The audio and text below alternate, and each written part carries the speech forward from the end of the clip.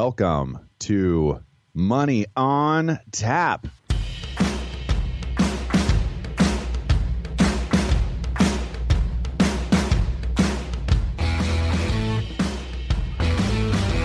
Money on Tap, your personal finance headquarters, where we bring out the professionals' experience and some fun in what we call three-dimensional investing, utilizing insurance, brokerage, and fee-based planning. That's what we do on this show. We look at all sides of the issues, and we bring a fully independent planning perspective to the table. Welcome back. We are so glad to have you here with us today at Money on Tap. Again, my name's Seth Crespin. And I'm Ben Brayshaw. You can reach us at 855-226-8551 or info at yourmoneyontap.com. And it is going to be some fun here today. Folks, if you're new, welcome. If you've been around the block a couple of times with Ben and I, we are so glad to have you back. And we appreciate you and the calls that you bring in and the connections and the communication. We have so much fun communicating and connecting with you guys. And that's why we do this. We like it. We like it. There was total, absolute confidence in your voice right there, Ben. No, it's fun. I mean, you know what? People come into the office and it's great. We meet people that are listeners and we've helped a lot of people in a lot of different ways. So that's really where I find the joy. I think that's the most fun. But I think this show keeps us on our toes a little bit sometimes, Seth. I'm kind of excited for today's show because this is a good one. You want to introduce? Yeah, sure. We're going to be talking about that old beat up piece of life insurance or annuity that you have out there. Yeah, your jalopy of a program that you've had it around for the last 5, 10, 20 years, however long you could make that thing work. And now it usually starts, Seth, with a story about an evening at your home with a life insurance salesman. Oh, gosh. It usually turns out to be a memory that no one has seemed to forget. It's like you remember your child's birth and then you remember the life insurance sale. Oh, man. I so wish we could go ahead and attach some kind of like a volatility index to people's blood pressure as we say those words or think about those memories. Oh, but hey, we're gonna give you guys some hope today. That's what I'm excited for. But before we get moving into that, Seth, we have money in the news.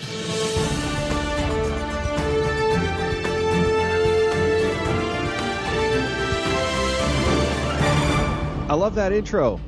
That's so good. We get the music. We get the timing, we get the fun. We're going to be talking about, hey, what are the articles that we have coming across our desk as financial planners and is interesting to us. And we think, you know what, we're just going to take a minute here, do a little bit of a deep dive onto some money topics.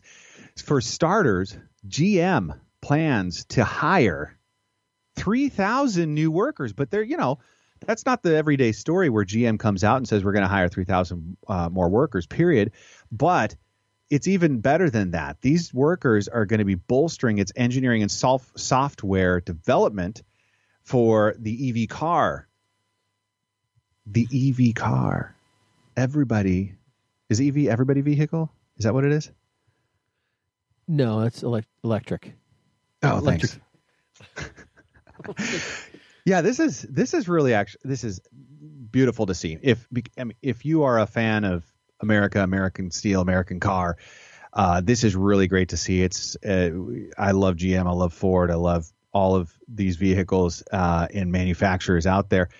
And one of the things that is really hot right now, of course, is the electric vehicle or the self-driving vehicle, and it has put them in a place where they got to figure it out. And their solution really of opening up this platform to bring in new talent, and this is from Ken Morris, GM's vice president, is that they figured it out how to quickly adjust and make this happen and move faster. And one of the things that they're doing is they're opening it up. The architecture is they're going to bring in talent from all across the world. Now, I'm not necessarily as much as a fan of GM and Ford. I'm a fan, buddy. I drive a Chevy truck. I like my truck. Oh. Well, I'm just going to put an all-American stamp on that baby and say I'm all American, baby. I've got two Chevy vehicles. I like Chevy. I feel like I'm supposed to disclose what mine are, and one is Chevy, and that's all right. The other's another. It's another thing. You don't have to talk about your Lamborghini, Seth. That's okay. No one cares. 2 other vehicles are far from a Lamborghini. But do you want to, if you were to be given the offer from GM right now and say, hey, yeah, I like the numbers here, I like the project, love the opportunity. Do you want to move to Detroit? No. Okay. Not in the cards, but neither was it in the article. So, what's interesting, Seth, is all the work, the remote work that they're hiring. They're literally competing against everyone across the globe for the top talent. Matter of fact, and this isn't in the article, but GM took a stake in Nikola, which is an electric vehicle company that they took a huge stake in it, which had all sorts of crazy, wild, who knows what's going on with them now, kind of stuff with the owner, the CEO having to step down, and it's crazy. But anyways, they are really aggressively, I guess is my point, going after the electric vehicle location. They want to be a player in this space. They want to launch a number of cars in that. And the thing is they just came out with they just reported a $4 billion earnings profit. So they've got the money to fly with this thing. I mean, they're really aggressively ready to move. I wonder how much of this is going to come back to, 2 different platforms, let's say, where, you've got the Microsoft type of a platform or the Apple platform. And there was, really that's kind of what it was, or in terms of owning the road, and very different models. But I wonder if there's a part of them that are going to be really vying for this piece of industry for the next 50 years. Oh, yeah. I mean, you just think about, I think about all the phones and everything going on, Seth. I think it's just a matter of time before we're literally just dropping our phone into a tray, and it is the car computer. It is your car. It's a piece of your car. Like the technology is driven off of that phone. Like I see that just becoming a major component piece, and I think the technology that they're looking to drive, I have no basis on any of this stuff, but I can only imagine that it's a very radical, kind of deep, like you said, the technology piece, whether it's Microsoft or whoever it is, it's going to be like, parasitic almost in its connection, I think, with our lives and our world. I don't know.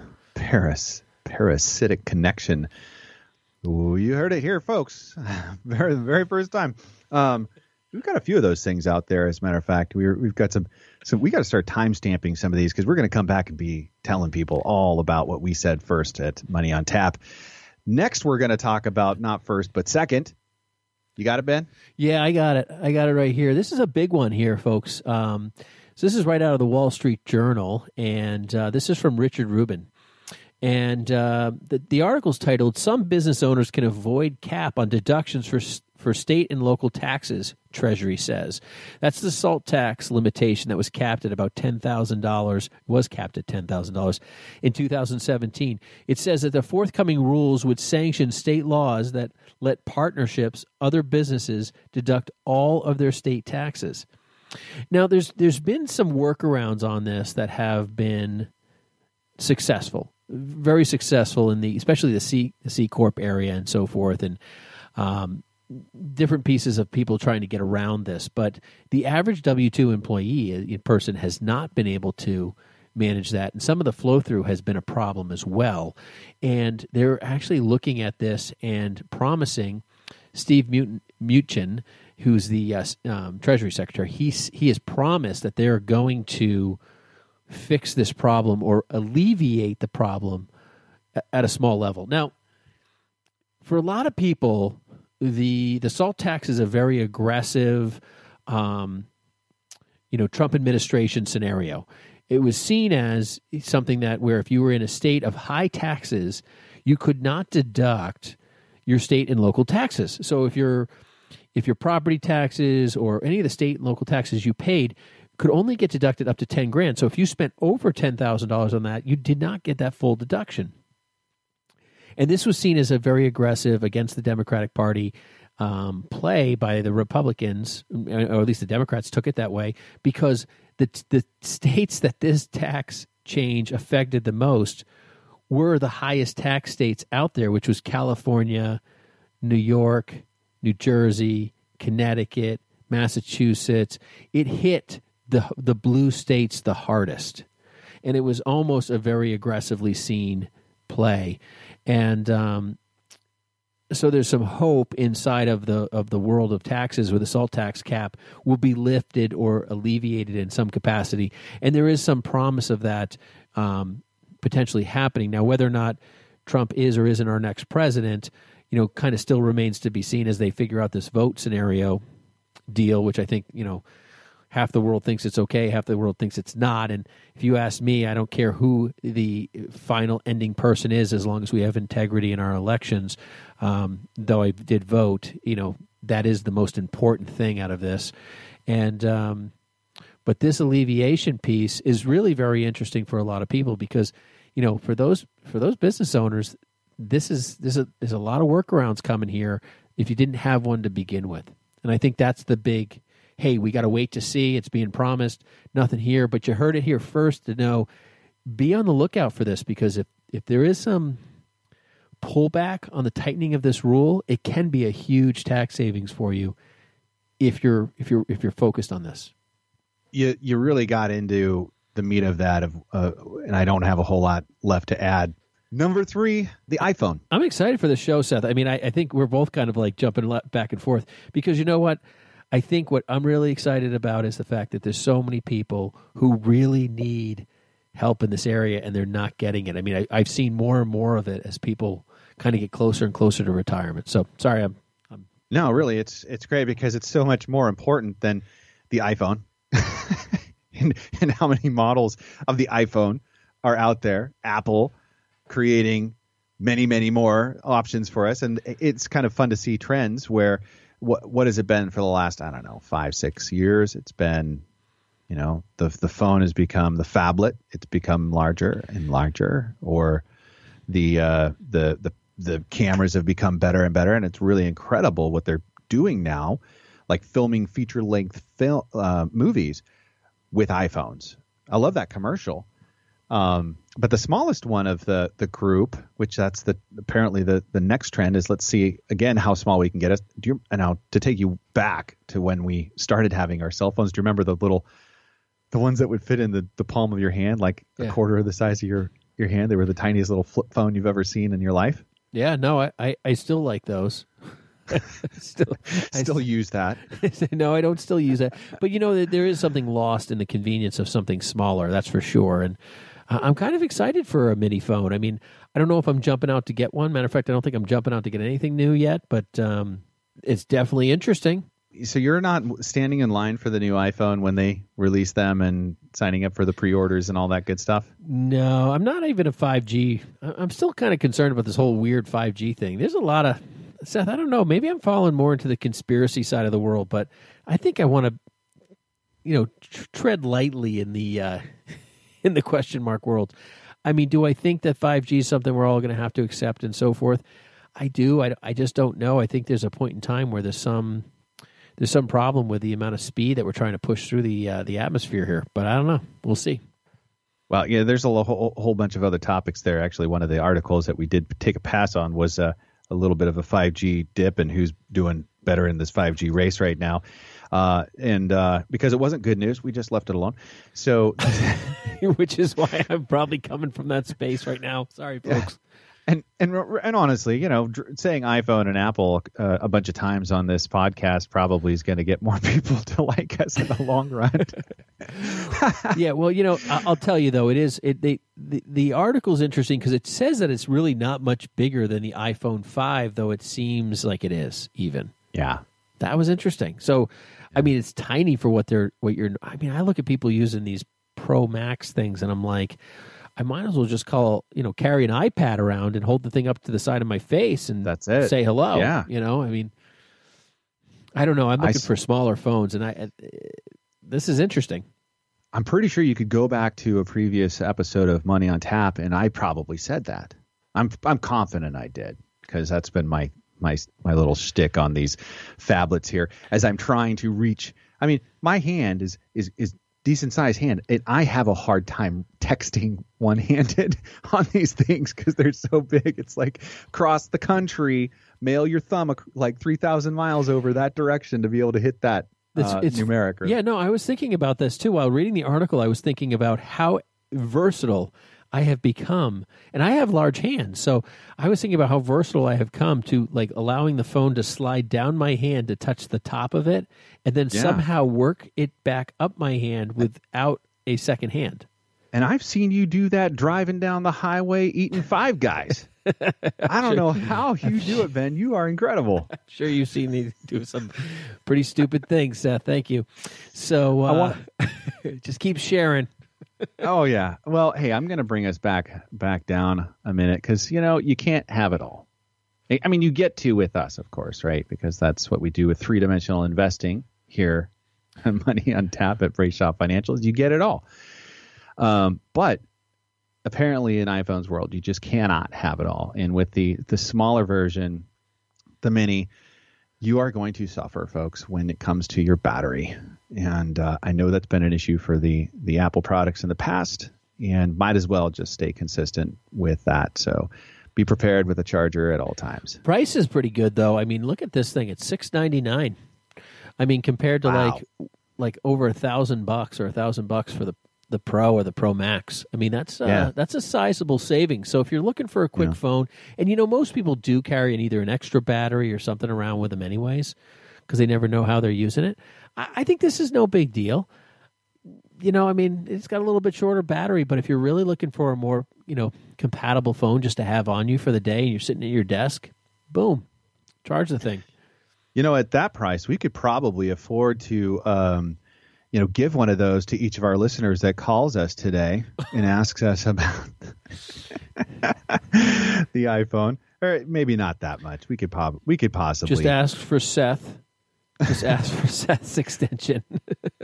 I might actually debate, upgrading and then handing down my phone to the next generation because I've never actually bought a phone for either of my kids. So just to wrap this up, we got a few seconds left here, but the iPhone mini is only supposed to last about 10 and a half hours, where the iPhone 12 models last about 14. So it's significantly, it's 40% more. That's a big deal. It's worth considering. That's it, folks. I'm so glad that you brought us back to something that's really important instead of me talking about my kids on here. All right, that's going to do it for Money in the News. Don't go anywhere. We'll be right back. We'll be talking about trading in that old jalopy, that old insurance policy you've got that's sitting around, not doing you any good anymore. Take a look at the new one, see what we got. We'll be right back. You can reach us at 855-226-8551 or info@yourmoneyontap.com.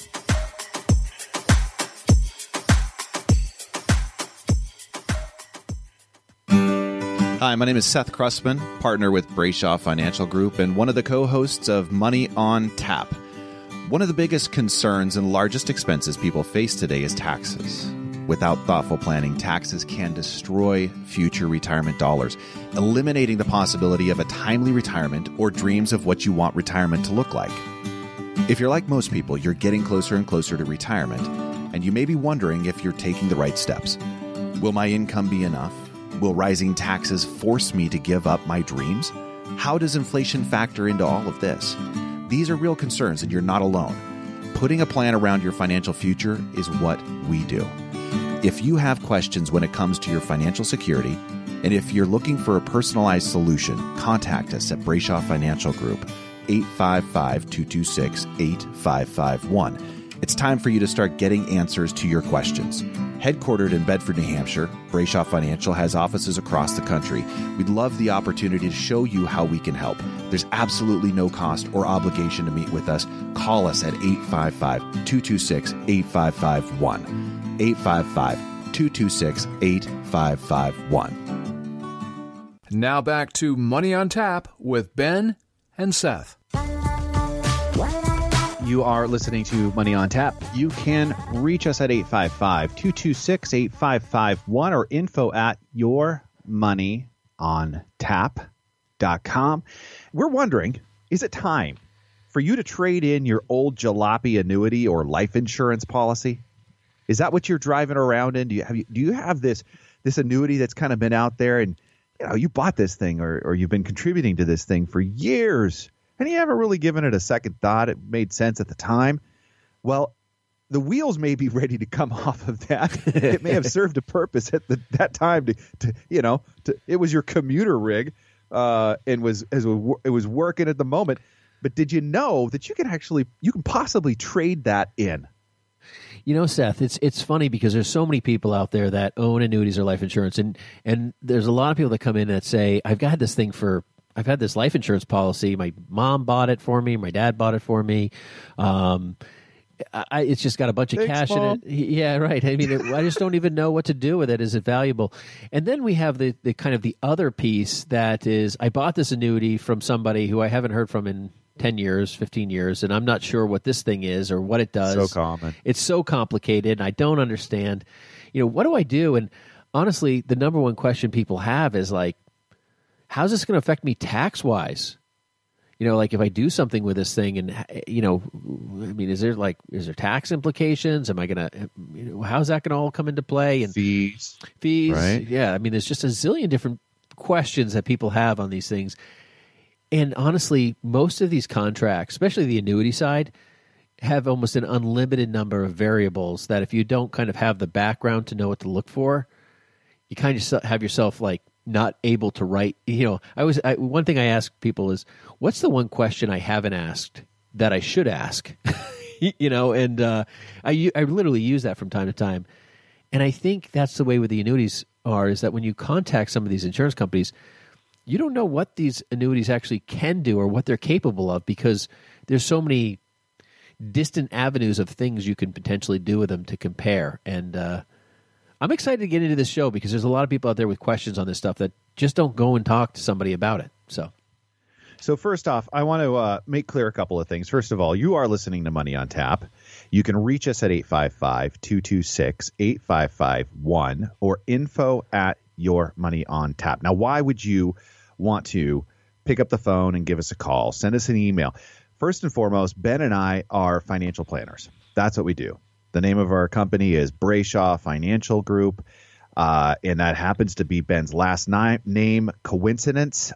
I think not.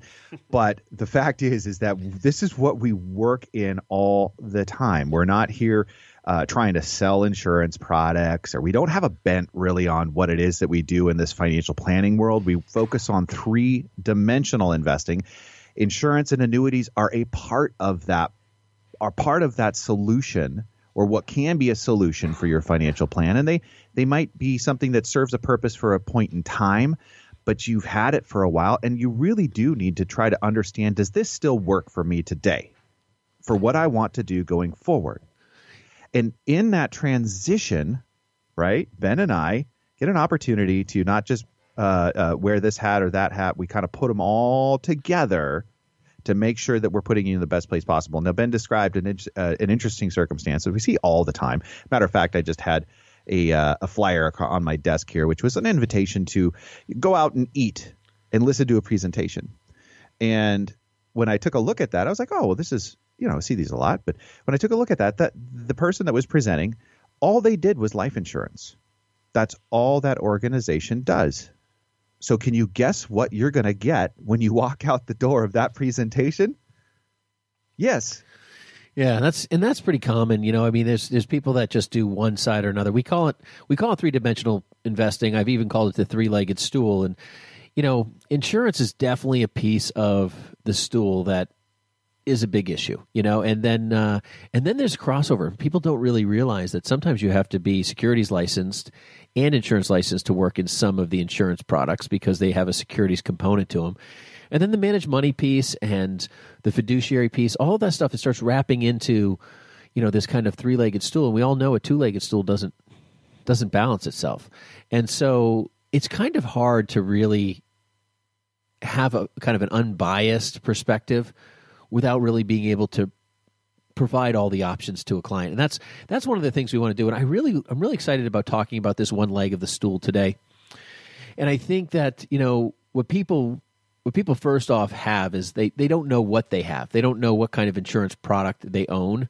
Usually there's life insurance, there's annuities, and then there's variables right inside all of those items. You've got whole life, term insurance, index universal life, variable universal life. It's like a litany of there's a lot of lives in there. A lot of lives in there. And then you've got the annuity world, and you've got fixed annuities, immediate annuities, equity index annuities, variable annuities. I mean, I feel like I need a Google Translator or some kind of an app that's going to take everything you just said and spit it back in some recognizable English to me. Yeah, no, that's Are you going to probably do that? It's probably clearer in Chinese if I said it. You know, there's just a lot of this stuff that people don't understand. And so what our first offer is today is if you find yourself buried now and you still find yourself buried after this conversation, give us a call. We're happy to talk to you about what you own, see if we can give you some guidance and some understanding. But the first thing we want to kind of cover is the concept that, hey, you have an old life insurance policy, you have an old annuity, you know that they don't fit you. There's nothing about it that makes sense as far as you can tell. And you're thinking about trading in that old jalopy. Seth, what's the one thing about trading in this old jalopy? Trading. Well, first of all, there's the simple part where I think I want to focus and try to come back to what are some takeaways. We're going to give you some of those takeaways, but the simple part is that you can trade that in. That's possible, right? And especially when we're talking about some kind of a cash value in that, and if it's an annuity, it might have a couple of different components to that. There might be this account value, which is like the true cash value. Or if you're talking about life insurance, it's going to have a cash value to that life insurance. Okay, so well then what do you mean trade it in, Seth? Why would I do that? What would the options be? And the process, if you want to try to capture this tax code out there that's called 1035, would be called a 1035 exchange. Yeah, and I think that's good. I mean, it's, you know, if you say... Did I answer your question? No, you're dead on. I mean, okay.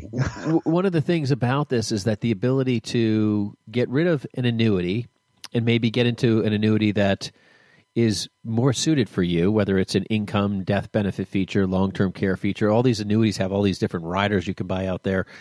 You could potentially exchange that, and that 1035 exchange is that thing that allows you to do this without paying any taxes. It allows you to move from point A to point B without paying any taxes because So what would be taxable? Let's just talk about that without paying any taxes. Why would there be a portion of this that would be taxable if I just decided, hey, I just want to take the cash value and go buy a car? Great question. I was kind of running that direction already. So the concept of the first option could be, Seth, right? You know, you put $100,000 in an annuity, okay? And it's a post-tax annuity, something you've done with savings, okay? And now it's worth $150,000, and you decide to liquidate that, okay?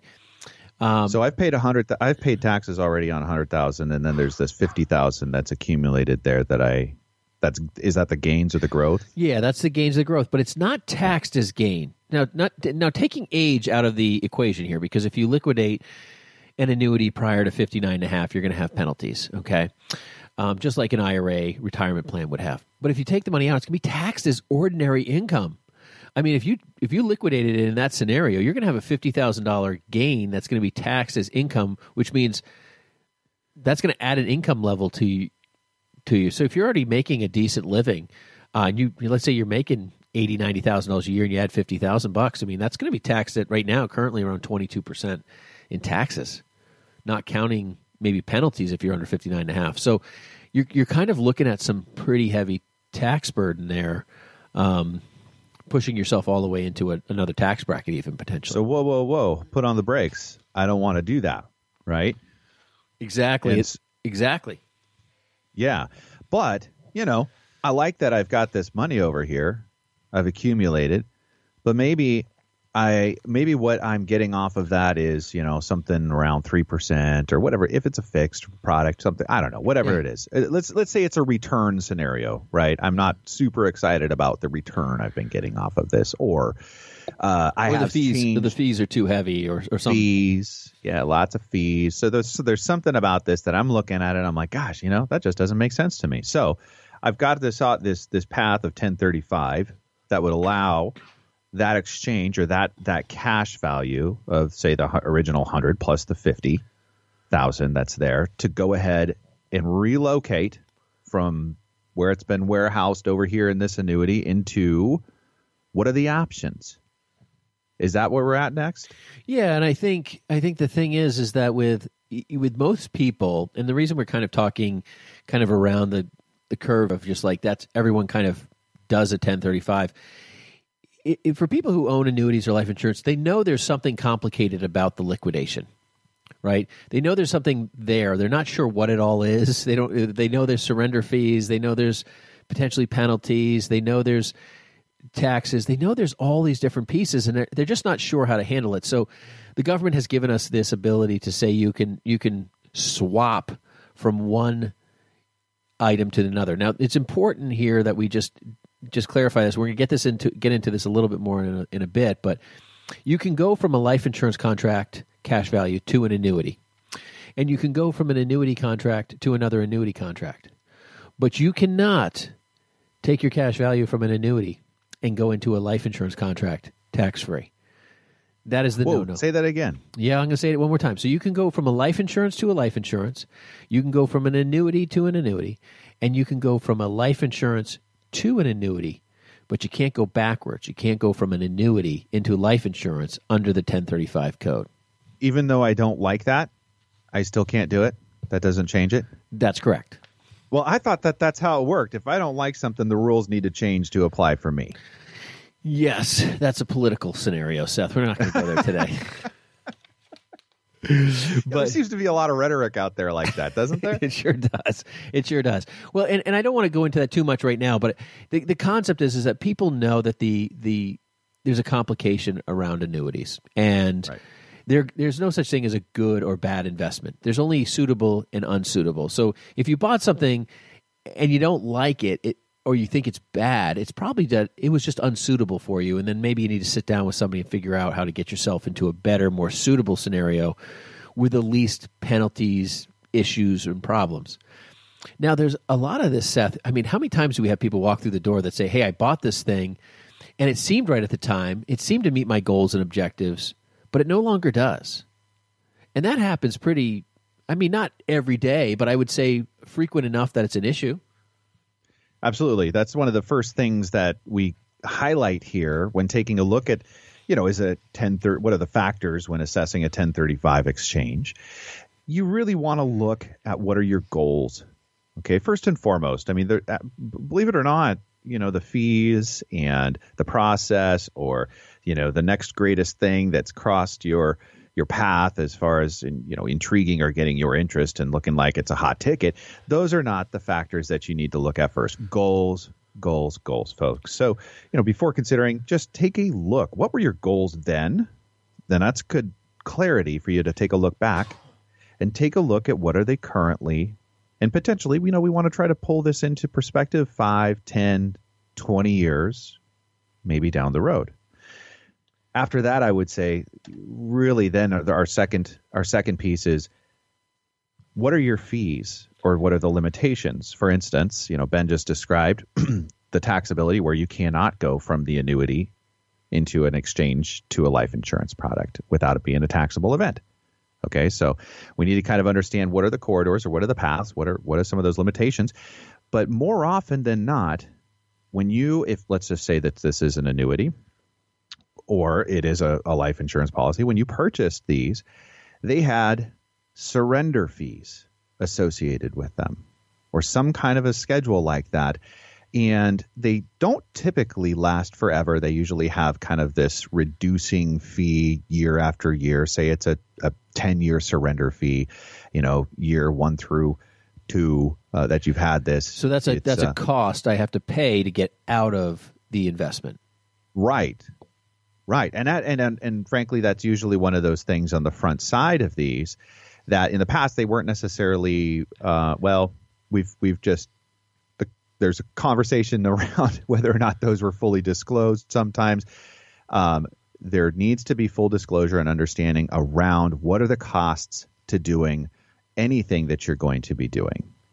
And if there isn't a full disclosure or a full conversation around that, I usually would advise people to run. Yeah, that's a great point. I think the thing that our industry does well is we explain the benefits of a lot of things. Like, hey, if you go into this is all the benefits. But you have to look backwards. You really have to dig into what are the costs, what are the fees, even with life insurance companies, you might own a life insurance policy that has a really low insurance cost in an underlying scenario where the amount you pay to be insured by that company is lower than the potential average cost of what maybe you're going into. And you have to take that into account. Even though this thing might have a new bag of tricks, riders, benefits, whatever it's featuring maybe, it could sound great. And it really could be the right thing for you. And sometimes paying more is the right thing. I mean, I think about when every time you have more kids, like you need a bigger and bigger vehicle, right? So you end up paying more and more for the vehicle. Well, that's the right thing sometimes. So, sometimes costs do go up because you have new needs or new goals. And that's a great point. One of the other things with those surrender fees or those schedules is a lot of the time there's a kind of a hurdle, like a fee hurdle before the product will start really truly accomplishing what was outlined originally by the features and the benefits and everything else. Just the way that the contracts typically work is the fees and the costs are front loaded in those. So taking a look at what the fee situation is, what is it going to cost to get out? All right. And what the new opportunity or the next contract looks like, because there's going to be potentially a whole new set of fees and hurdles and surrender schedules involved with that as well. So be very clear with those things. As we kind of go into evaluating what you did own, evaluating what you are considering purchasing or maybe moving to versus a liquidation is something that takes a lot of expertise. Okay, and I'm going to kind of go backwards a little bit, because when it comes into evaluating a new investment, one of the things is understanding the financial strength of the company you have and the financial strength of the company you're going into. And those are very, very obvious kind of important things that people look at. The other thing is that, and so I'm speaking more specifically right off the bat to annuities, because annuities have traditionally many variables of riders, whether it's an income rider, a withdrawal feature, a long-term care benefit kind of play, or a death benefit feature, or there's a bunch of different. They create access to your funds in a lot of different ways in annuities for people who have specific concerns, and that's something that could be of value. But you also have to understand what you do own. And so there's a lot of different ways to get money out of an annuity. For instance, you can have withdrawal features in old annuities. You could have annuitization in an old annuity, and you could have income riders in an old annuity. Now, the thing is you could be going to one annuity that has a better income rider versus and a worse annuitization feature. And those are different ways to take money out. And one is a guaranteed feature in one capacity, and one's a guaranteed feature in another capacity. And understanding the intricacies of that stuff is you could be giving up one benefit that you might actually need, or a way of accessing money, and not be accomplishing that with a new program. You might be not understanding all the ways to access your income, is really what I'm saying. And being able to compare that takes probably 2 or 3 phone calls, because I got to tell you, we have staff who will call in to companies. Right, Seth? I mean, they'll call in to get information about some of the riders, and they don't understand everything we know about these things. And they'll come back to me, and I'll say, "Oh, did you ask about this rider? Because I know that investment has this rider." She'll call back, and the person won't even know about the rider. It's crazy, and these companies aren't even aware. Even their internal staff sometimes. I mean, these big call centers, they don't know all the features of all the different products that they've created. It's nuts. So this is a very complicated area, and I don't want to get too deep into it, other than to just be the big... Yeah, we said we're going to be simple here, right? But I wanted to create enough awareness that there's a big black hole here that buyer beware. You need to understand there's usually always more than one way to get income out of your program. And so you're probably going to want to be able to compare that properly. So on a wrap on this this little piece here, right, before we take a break, there's the question of, are there fees purely for a 1035 exchange? Okay. And the answer to that simply is no. There are no within 1035 exchange code, there is not something that designates some kind of a fee in that code to go through this process. It really is the policy on one side and the policy on the other that really truly dictate what are those fees for transition. Okay? Well, that's exciting. And we actually have so much more that we can't wait to get to. And it is really a thrilling opportunity as you take a look at what are some of these different opportunities that people have in the future, or what are they looking at currently and transitioning from and to. And it's really a nice place if you're there to take a look. Give us a call at Money on Tap, 855-226-8551, or info@yourmoneyontap.com. We're going to be right back.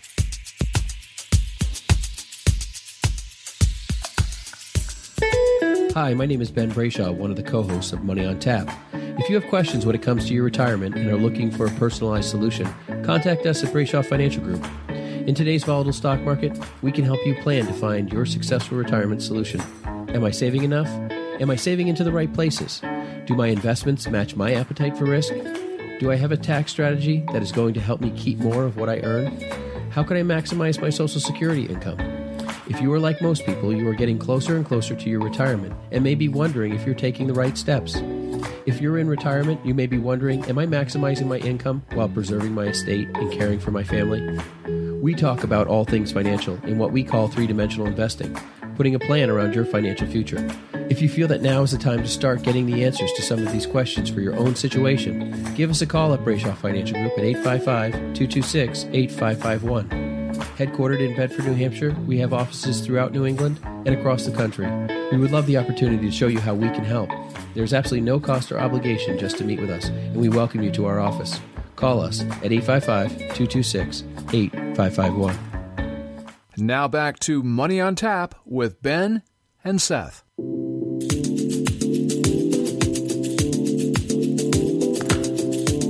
Welcome back. You're listening to Money on Tap. You can reach us at 855-226-8551 or info@yourmoneyontap.com. Again, my name is Seth Cressman, and sitting across from me here is Ben Brayshaw. He's a little shy sometimes on the mic, but he's ready to go here any second. Not shy. I'm very... We've been talking about 1035 exchanges. That's something in the insurance world that allows for a tax-free exchange to happen from one policy to another.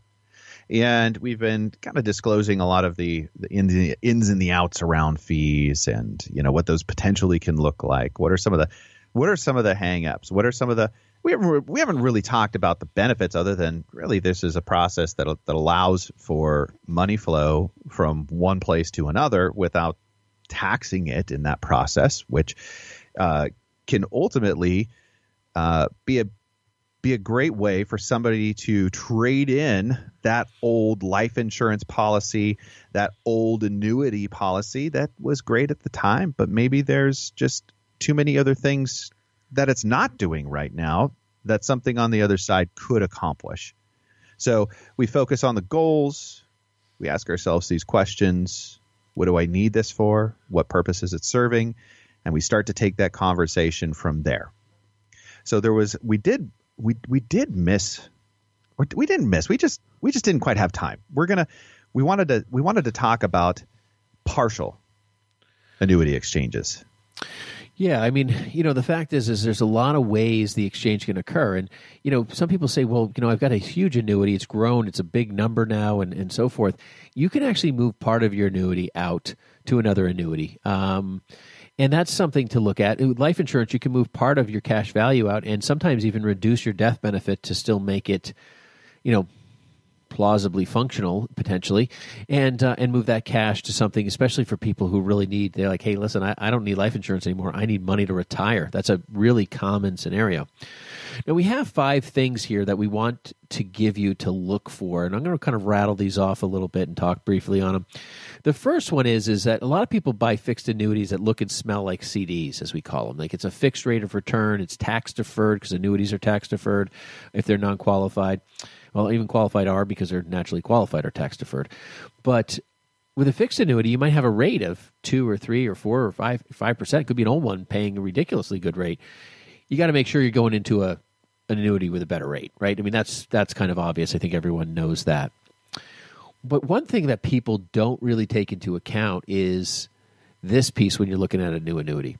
That's the surrender charge schedule. That's that fee to get out that we talked about earlier where, you're signing up for a whole new schedule, Seth. I mean, it could be something that might be longer than the time horizon in which you need the money. If it's specifically a liquid event, like if you need liquidity and it's a fixed annuity.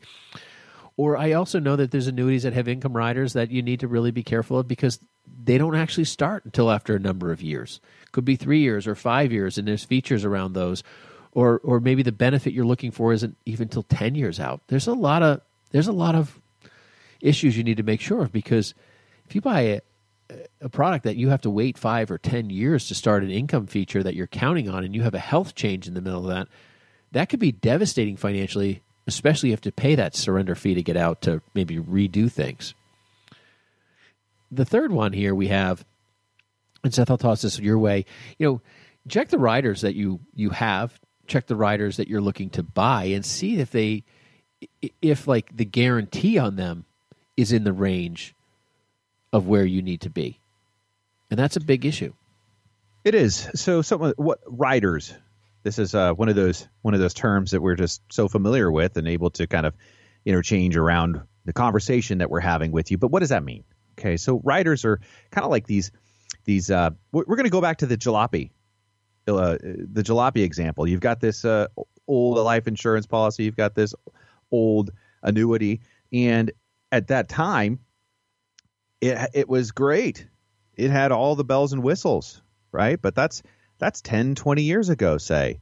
So if you're looking at a vehicle today, how many of those features just come standard with what you're looking at?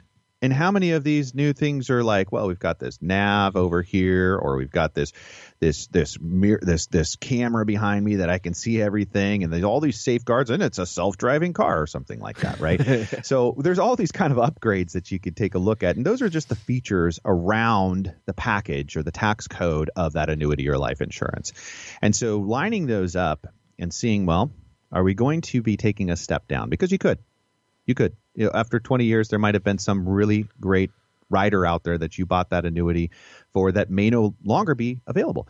But the riders could be guaranteed death benefits on those off of, whatever the highest value of the account was, or a guaranteed income benefit, okay, or some kind of a floor on the rate of return with, an opportunity for more market in terms of that income account value as those riders, kind of lock in some or step in and lock in some of these gains on those income account values. Or those are kind of some different ways that these products can work. But if you take a look at that, if you exchange out of that, you could be walking away from something that you've built up that may or may not have a way to offset. Yeah, on the rider side. Seth, you make great points. I mean, really, you got to be really super careful. I mean, we're talking a lot of generalities here, and that's just because there's so many different features out there. But there are so many pieces to these annuities that have so many benefits and features that they're designed for that some people don't realize what they really own could be great. It really could be great. I mean, I tell you, sometimes you like. They're not the old jalopy you thought you had. Like, you hear about something great and new and everything else, and it's just a different bag of tricks. And insurance companies just trying to lock up your money. So you got to be careful that you're not giving up something that you've already paid for, because the big issue here is you're paying fees in for these annuities.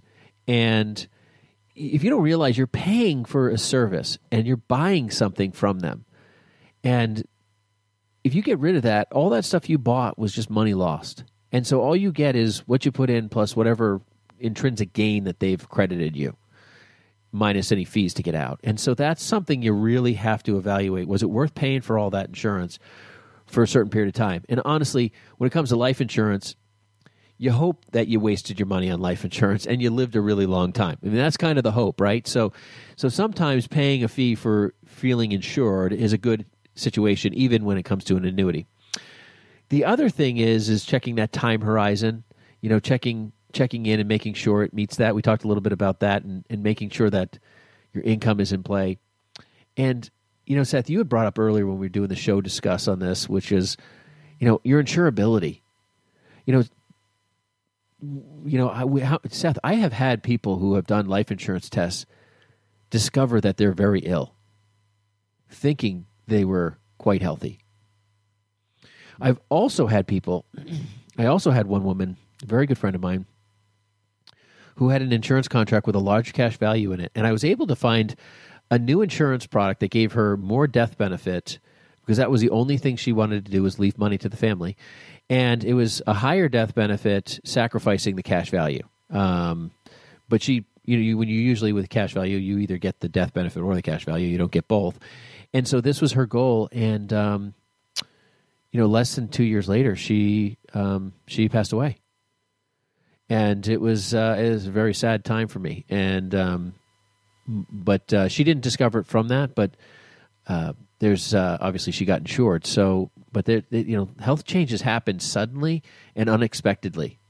That's just the way they come, and it's something to be aware of. So before we get going here, folks, I know that there's some of you that have got your pen and paper handy, and you can't wait to get the checklist.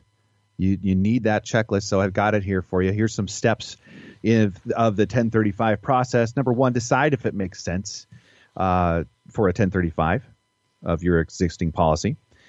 2, choose a policy to 1035 into. 3, contact the insurer that holds your existing policy so you understand their paperwork requirements. There will be paperwork, loads of paperwork. Fill out. And then number 4, fill out and submit the application for the new annuity, including 1035 transfer request form. And then there is number 5, the issue of that new contract. So information that you're going to want to grab to send over to Ben and I so we can take a look at this with you is, number 1, the name of the product and insurance company. This will help us track down any additional information. Then there's the surrender fee schedule that we talked about, help us determine if this makes sense. There's the cash value or account value, depending on the type of policy you have.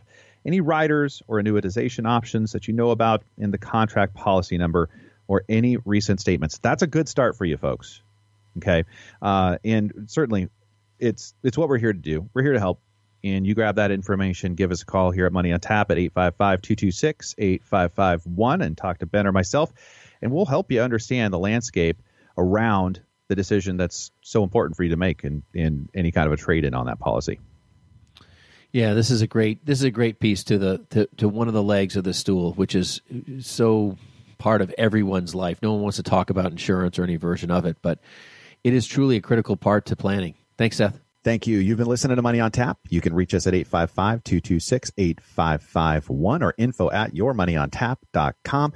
You can also find us at Facebook. We're at /3D Investing.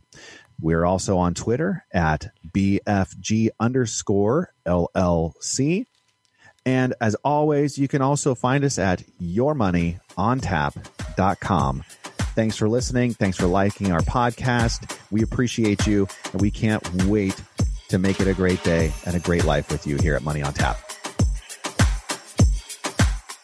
The views expressed are not necessarily the opinion of this radio station and should not be construed directly or indirectly as an offer to buy or sell any securities mentioned herein. Investing is subject to risks, including loss of principal invested. No strategy, product, material, or tool mentioned can assure a profit nor protect against loss. Please note that individual situations can vary. Therefore, the information, products, materials, or tools mentioned should be relied upon when coordinated with individual professional advice. Past performance is not a guarantee of future results. results. This show may be subsidized in whole or in part by a product sponsor or issuer. Securities and advisory services offered through SagePoint Financial Incorporated, member FINRA SIPC, and a registered investment advisor. All other services offered through Brayshaw Financial Group, LLC, are independent of SagePoint Financial. SagePoint Financial and Brayshaw Financial Group do not provide tax or legal advice. Main office is located at 116 South River Road, Bedford, New Hampshire, 03110, and can be reached at toll-free 855-226-8551.